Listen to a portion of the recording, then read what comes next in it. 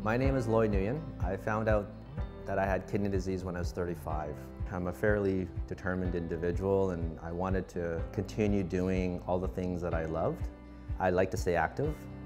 One of my favorite activities is going camping. The Kidney Foundation Peer Support Program has been really incredible. I feel great connecting with others that have gone through similar situations as I've gone through. I'm getting a lot of support. I feel really great. I just feel much better now. Having kidney disease worries me, more so to do with my family, my kids. It can be hereditary, and so the biggest concern is seeing my kids perhaps developing this disease. My name is Rebecca Purdy. I'm a social worker in the renal program. A diagnosis of kidney disease can be very overwhelming and can impact many areas of a patient's life. Peer support goes hand in hand with the support that we provide patients in our program. It is very important to patients to talk to other people who understand what they're going through in a way that you just can't understand if you're not living it. My name is Bonnie Lillian. I've had kidney disease for about 10 years now. And when my disease started deteriorating, we happened to see a sign in a hospital that advertised a kidney support group. And it came at an absolutely perfect time because I was just about to start dialysis.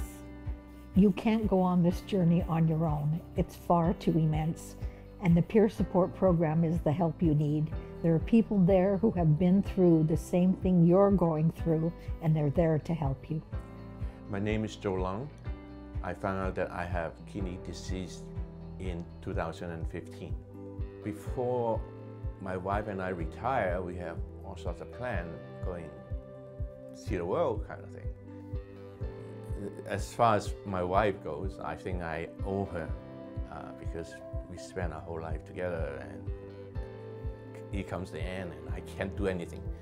I first heard about the peer support program when I was doing training for my home hemodialysis. It gave me an opportunity to find out how the other people feel. It's not your fault, it just happened. Stay positive. My name is Craig Lindsay, and 15 years ago my kidneys failed. My care team connected me with the Kidney Foundation Peer Support, and they offered me the chance to speak to other patients going through a similar journey. Today I'm the Senior Manager of Programs and Public Policy with the Kidney Foundation. You can live with kidney disease alone, but you don't have to.